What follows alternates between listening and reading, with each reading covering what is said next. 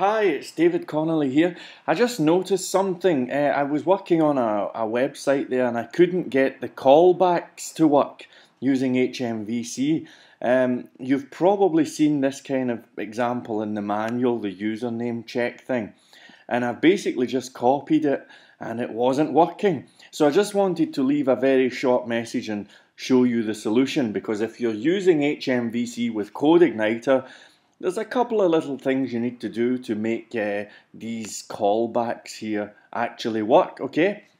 So all you have to do is head in to your libraries folder. Now there's a couple of libraries folders on Codeigniter.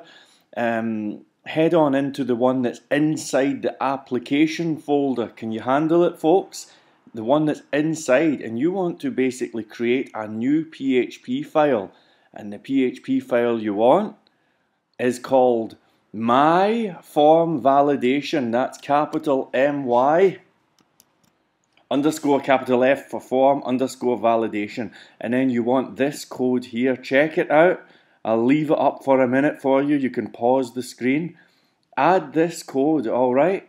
And then if we head back to the site itself, when we're running the validation script, where it says validation is run, now normally it looks like this, okay? I want you to add the variable this into here like so. That's all you have to do, folks. And if you do that, everything will be fine. So it's just a quick one to let you know about that for, just in case you're doing callbacks with HMVC. All right, cheers.